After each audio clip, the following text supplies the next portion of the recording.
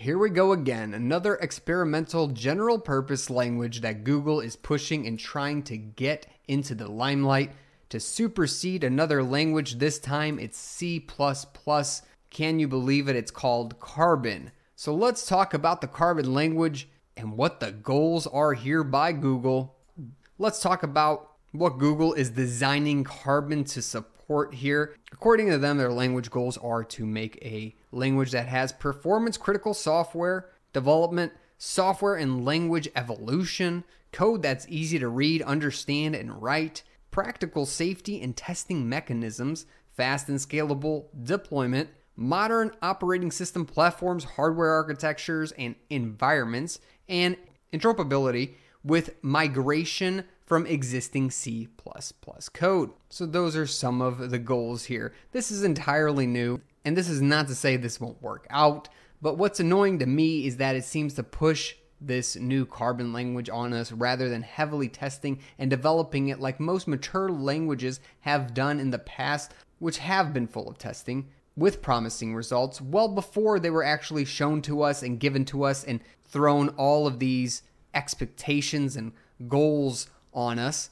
It seems pushy that Google, yet again, is trying to give us another language that's supposed to make things better, quote unquote, just because the Google think tank came up with it and has advertised it as the next best thing to replace something that's already proven, like C++, to work well and very efficiently if you know how to use it properly. So those are a little bit of my thoughts, but let's keep looking through here. The current project status is, it says here, currently an experimental project. Why don't we wait until it's mature before actually releasing this to the public and trying to make a big deal out of it? But I digress. We want to better understand whether we can build a language that meets our successor language criteria and whether the resulting language can gather a critical mass of interest within a larger C++ industry and community.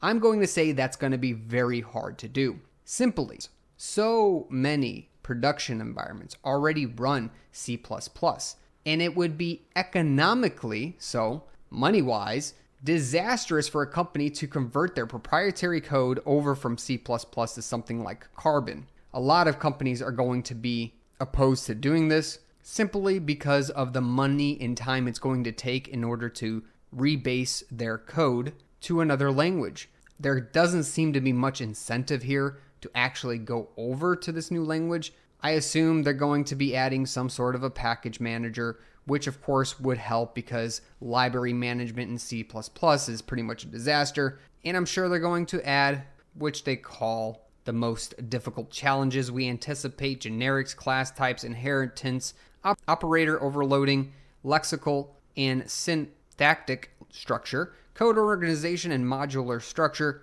which, don't get me wrong, it is a great thing that there's development trying to supersede C++ because there are areas where C++ lacks, but it still looks past all the decades of development that C++ has had, as well as other mature languages, of course, that aren't just going away because Google wants them to. And that's just really what it feels like with this whole deal. I'd love to know your opinion below. And also, if you're stopping by today, make sure to subscribe below to follow more videos just like this. But no, in my opinion here, this seems to be another failure from the start of Google's promises, but only time will tell if that's the truth, of course. Here's a great website that if you have some time, spend it here and check out and look at all the projects that have been deprecated by Google over the last couple decades. You'll notice that there are about 267 projects here listed, thanks to Cody, of course. I'll put a link in the description below so you can check it out for yourself. It's quite fascinating. It gives you a rundown of the project as well as how long the project lasted for, between which years, giving you a great idea of how much failure there actually has been. It really feels like they just are throwing darts at a wall, hoping that something sticks, especially when you start reviewing all of these Google failures from the past. I guess that is one thing I have to give to them. They keep trying. Maybe one of those darts actually sticks one day. So what is Carbon exactly? Well, that's why we have a wiki page already. So, edited 5 days ago, actually first appeared 5 days ago, July 19th, 2022, Carbon is a experimental general-purpose programming language created by, you guessed it, Google, to be a successor to C++. It was first presented to the public by Chandler Carruth at CPP North Conference in July of 2022. The language intends to fix several perceived shortcomings of C++, but otherwise provide a similar feature set. The main goals of the language are readability, bidirectional interoperability, so there will not be a language barrier like Rust had. The language will be designed and developed on GitHub as opposed to the ISO process C++ uses. The language is developed as a free and open source project under the Apache license version 2. And that's really about it at this point because there isn't too much information. It's about as fresh as it can be here, but what's wild here is that I think this is just going to cause more confusion and decision fatigue for developers, which is a real thing. Whenever you have too many languages to choose from and constantly hop from one to another, it just makes a disorganized mess, which is kind of the current world we're living in now.